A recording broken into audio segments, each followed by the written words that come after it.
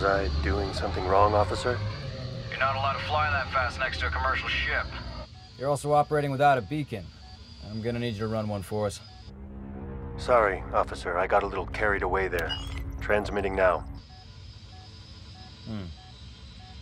Your engine model doesn't match your power drive. We just built her. I was taking her up for a test flight. Haven't been able to update the registration just yet. We're gonna need to see your title tabs. Send us a ping. Yeah, sorry, officer, but my transmitter isn't hooked up yet. I'll head right back to Mos Eisley and get it sorted out. Relinquish your flight controls for remote control access. Hold on a second there, Lieutenant. I think we can let him off with a warning this time. Thank you, officer. I'll have that taken care of.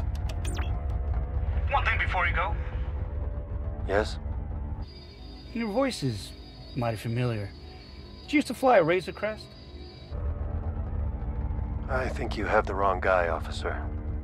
That ship showed up on a transponder log back in Navarro in an incident involving Imperial remnants. I'm just connecting some dots here. You mind answering a few questions?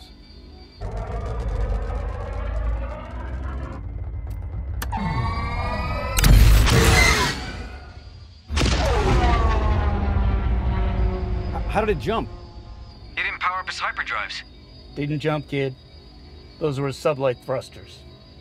There's no trace of him on our sensors. Are we reporting this?